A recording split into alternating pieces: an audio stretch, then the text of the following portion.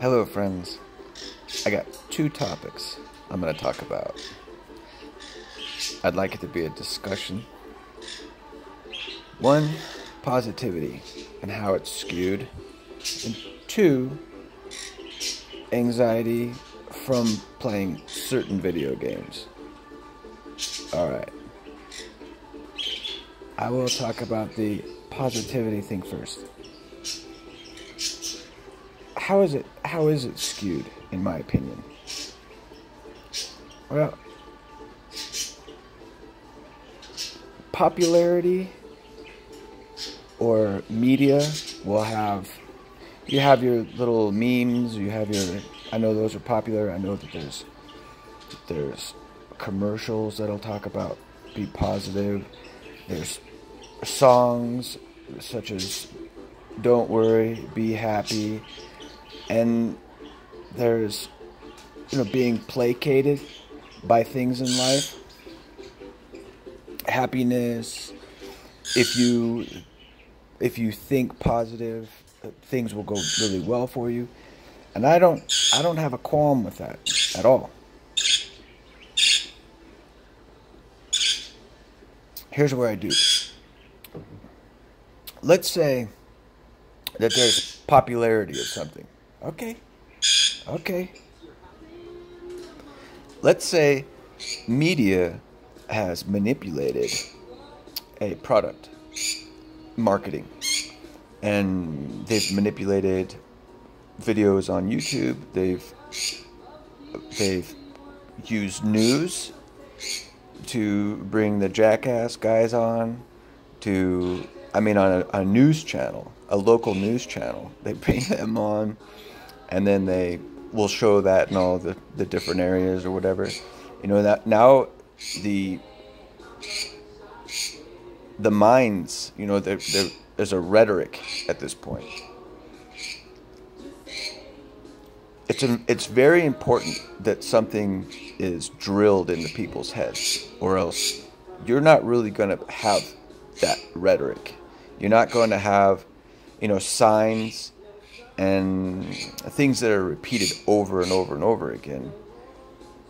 It spreads into the minds. And then, so the same thing with what's positive and what's bad. And for someone such as myself who can have apathy, it gets to be a bit of an issue.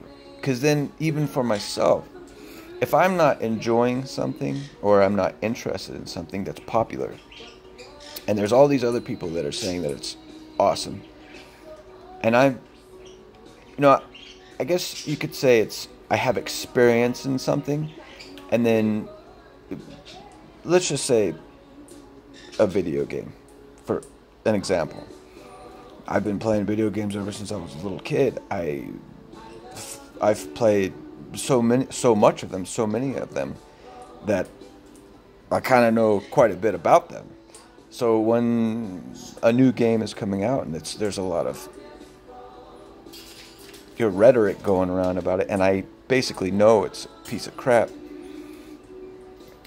I don't really have a voice in it, because I'm toppled by the popularity or the marketing. So I don't. Who gives a shit what I have to say? Everyone else is all excited, so they'll go out and they'll spend $70, $60 on this new game, or a new movie, or a new CD, or whatever, or book.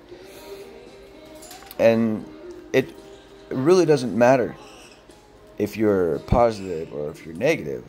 Shit is shit, and that's all I have. That's subjective. That's how there's this baseline in life where what is good, what's the cream. And it's interesting that there's people that do real well, and there's people that are, I don't really have a word for it. I'll just say that the people that are doing real well apparently know what's good. They have taste. They know where to get the good. They know how to cultivate the good. They know how to maintain the good, keep the good, and tell you what's good, which is actually shit, and then they profit from that. They make money from that. And then they tell you that positivity is what gets you what they have. And positivity is connected to their manipulation, if you catch my drift. I am making sense, I think.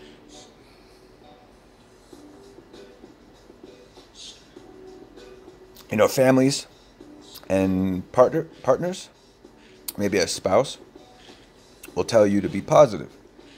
Be positive, be positive, whatever. That's really negative, John, Mary. Well, first of all, if you think about it, that's manipulative. That there doesn't have to be a marketing campaign behind one person's tugging you their way, directing you their way to get what they want. You know, if a person can get on top of your head, they can get what they want.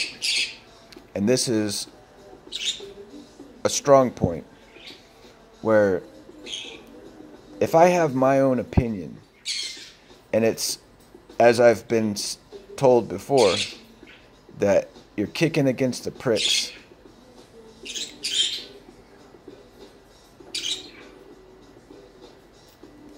Well, it's one thing to have an opinion about something that you are not involved with.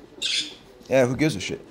Now let's say that you are involved with something and you have an opinion and you're kicking against the pricks. Then you're negative. You're a negative person. Well, that's the way you're going to be. That's the way it's going to come across to a culture or a cult or a herding of specific people. In high school, you have your jocks, you have your skaters, you have your punk rockers, you have your, I don't even know what it is now, your electronic hip people, your yuppies, whatever. This is a part of fitting in, is whether or not you're positive towards what's hip, what's trendy, what's cool, what's not. And if you are going to roll along with positivity, and I think this is my point. This is a unconditional positive mindset where they say to you, positivity always, and never ever negative, and you will go up, and you will go up. And this is a lie. This is a lie, in my opinion.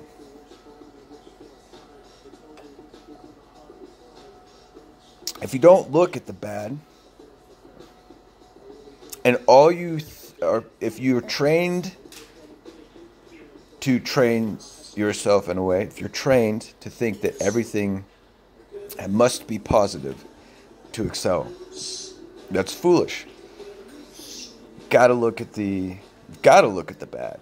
You've got to, and if you're a moody person, you are doing this.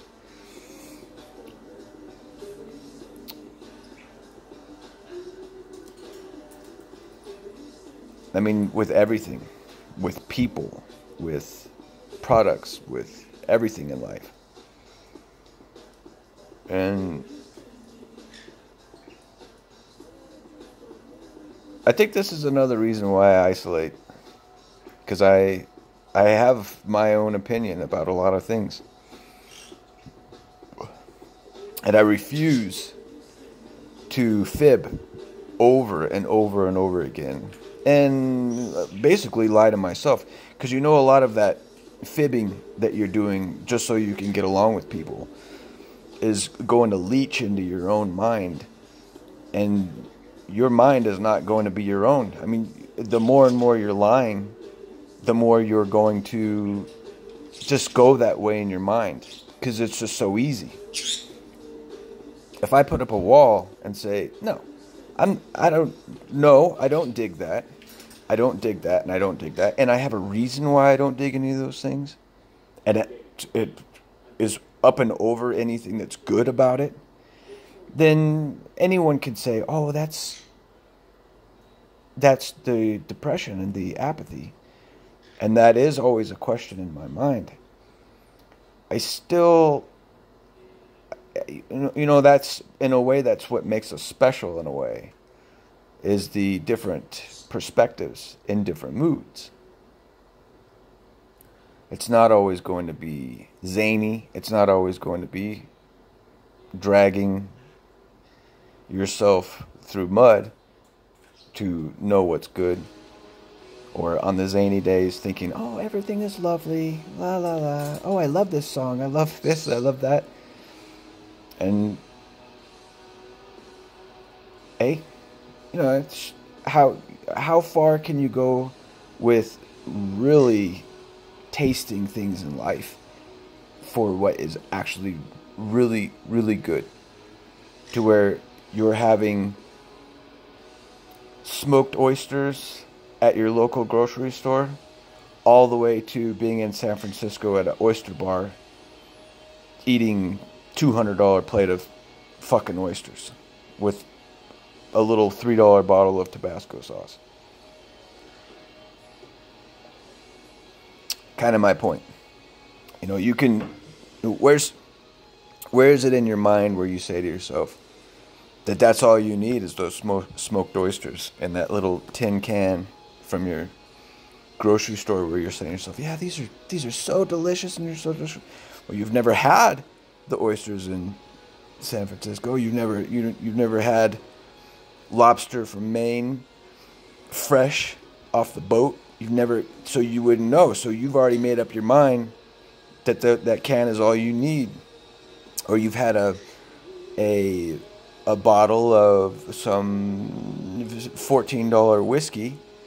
Well, you're being positive, so that $14 whiskey is all you ever need, and it's delicious and it's great. It does you good. You've listened to marketing, and a lot of marketing will do that. A lot of marketing will tell you what's what. It'll tell you that this is who you are, this is your culture, this is what you like, and that's all you need.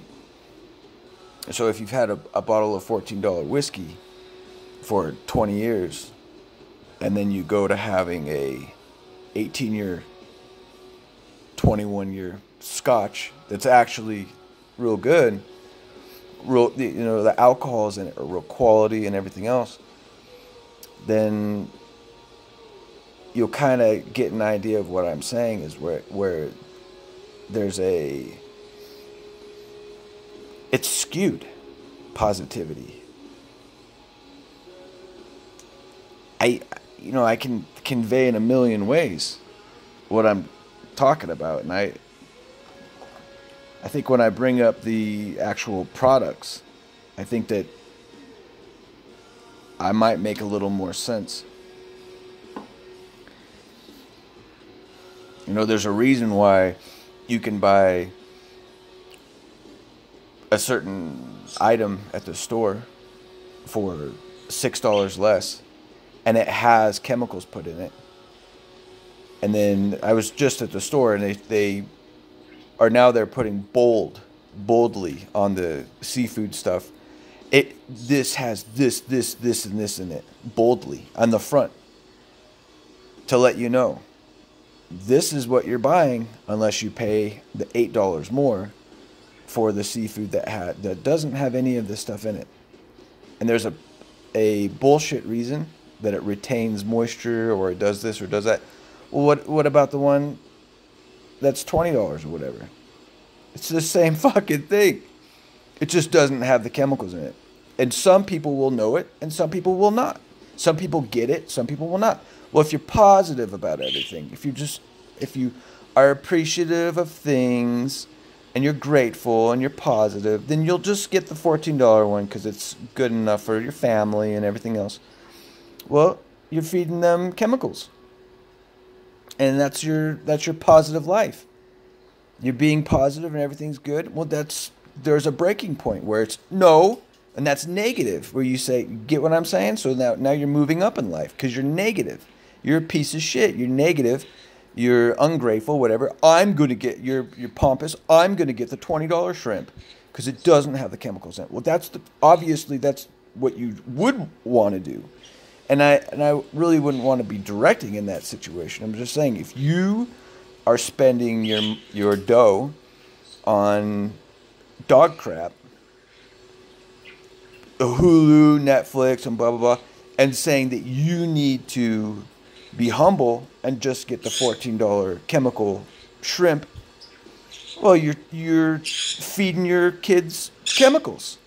And then you're feeding them dog shit Netflix garbage. So where's positivity and negativity? So negativity is what's going to take your ass up, in my opinion, and it's the positivity it's which keeps you dumb, keeps you stupid, keeps you in a level of small little human. Because you always have to consider that there's always someone to take another person. There's always, P.T. Barnum. There's always someone born to take another.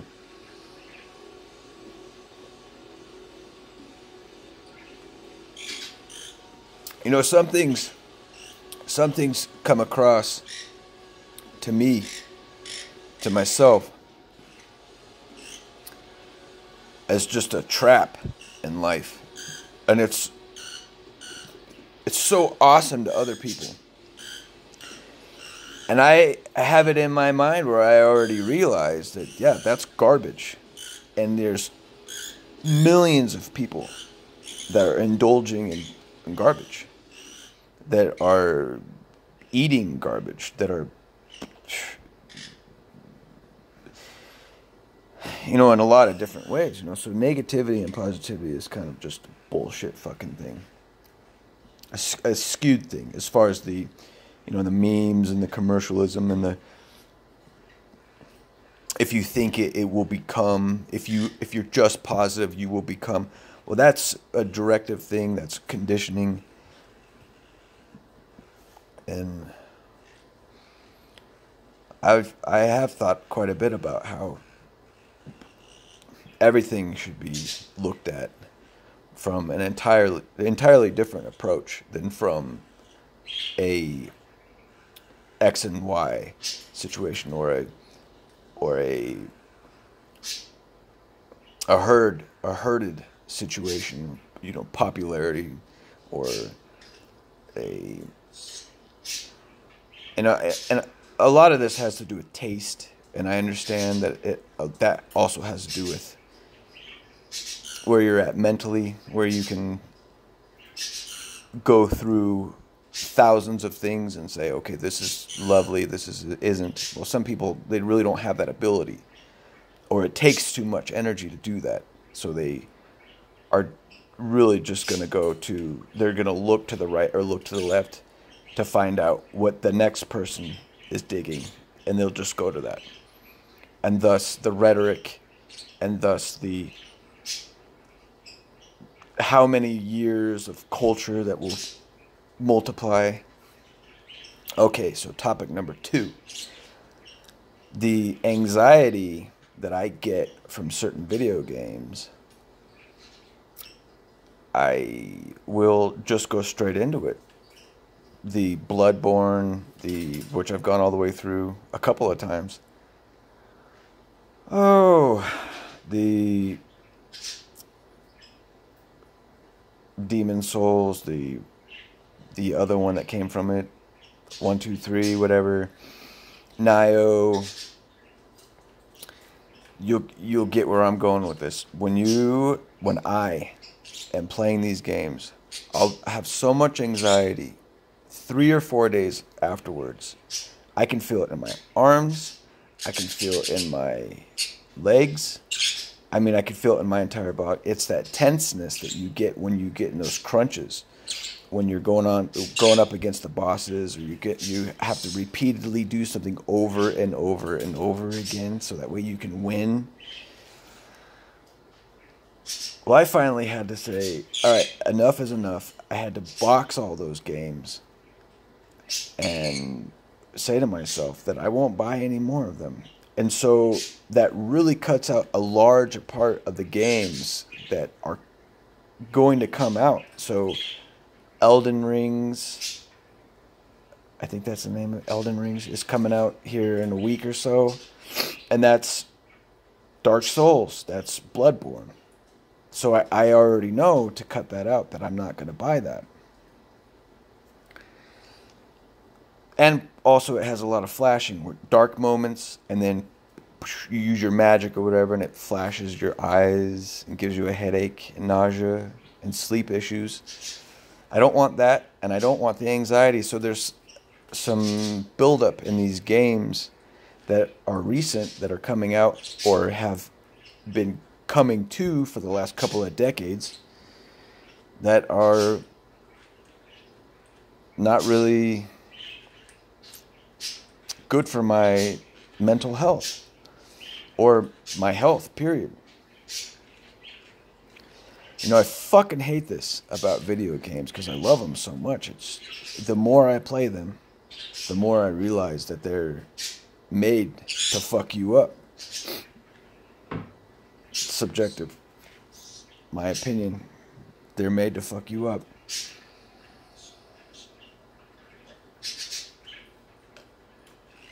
It's interesting how Minecraft has a real ugly appearance, and you have more freedom in the game. Kind of. You know, you can make things, you're not really having to fight anything. You just are interacting in this area. It's interesting how they make it really unpleasant to be in that area. And then the real beautiful games and the real, the games that are attractive are full of anxiety. They're full of fighting. You've got to fight. You have to fight something. And you have to kill. You have to constantly have that anxiety where you have to roll around or you have to dodge or move. Now, if you have been playing video games since 1986 or whatever it was, since I started playing them, then you'll realize that they've always had that in games, that tension. You know, if you go all the way back to NES, and you've played a lot of the games where there was the timing and the Mega Mans and all that kind of stuff, that was high anxiety back in 1987, 86, whatever. It's always been there. There's always this get you in type stuff with the Zelda and the Mario. And there's a lot of subtle things in there. There's not a lot of strobing. There's not a lot of bright lights. And then there's this bringing you up into where they want you to be. And it's definitely showing today. And not only that, they've got you paying more for it.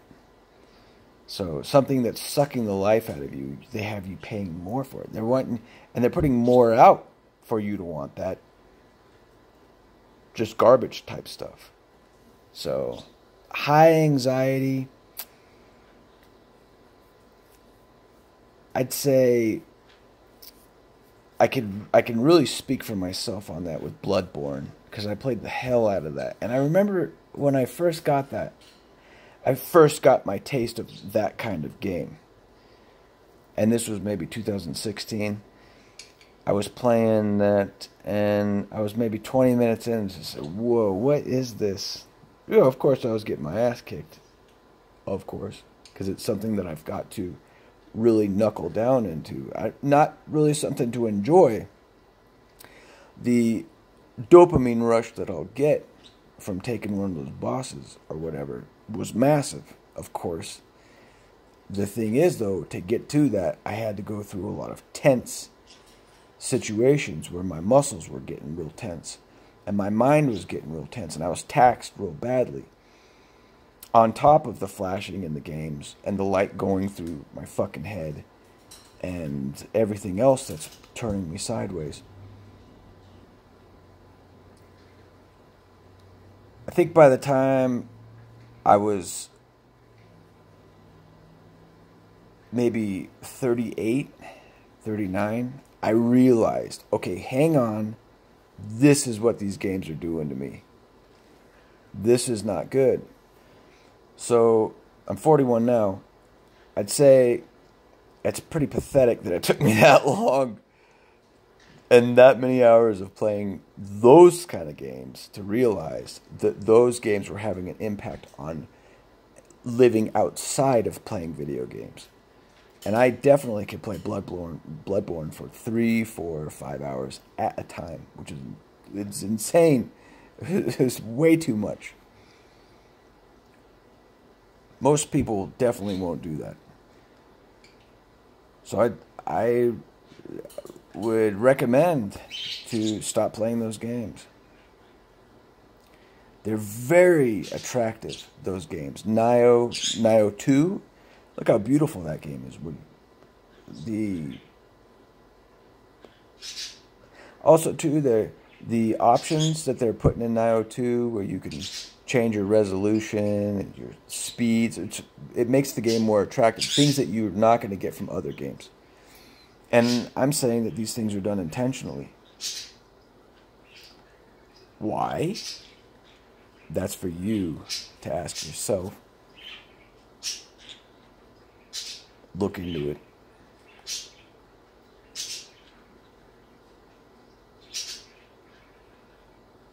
I'm thinking of some other anxiety things from games that are not really needing you to roll around. You know, fear type stuff. I'll just jump out of the video games. I'll go into movies, you know, horror movies. A lot of fear type stuff. A lot of what's around the corner. Scares. You know, this is all stuff that's going to add to the tension in your body, which lasts for days. And I'm not talking about just playing the game during the game or these movies where you say, I'm all tense now. No, I'm saying this. Even if I put down the controller and I don't touch the game for 2 or 3 days, I still have that tension in my body. I still have that anxiety. Especially the harder I push myself in that game. So that's a massive thing that I do not like about products or what's said to be entertainment. I don't really think it's really entertaining to have my nerves coming out of my freaking skin. And you know, if you have high anxiety, this is an issue. If you're smooth and calm as can be, then you are born with a nervous system that's not affected by these things. And play on. Enjoy them. If you have issues with anxiety to begin with, or depression, or any kind of mental health situation, then maybe consider this. So that's pretty much what I had on my mind for now.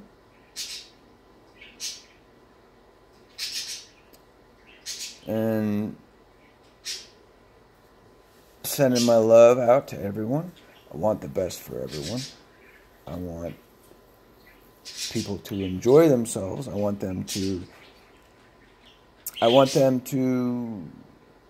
especially moody people. I really want for you to enjoy yourselves. I want you to enjoy life, of course. I want you to enjoy what is positive, truly, and understand negatively, shittily, what is shit in life. And I have plenty more inside of my head to do in other videos that I'll do at another time. Come along, if you will. Anyways, let's look like under 30 minutes. So, good night. Have yourself a wonderful time. Enjoy your video games.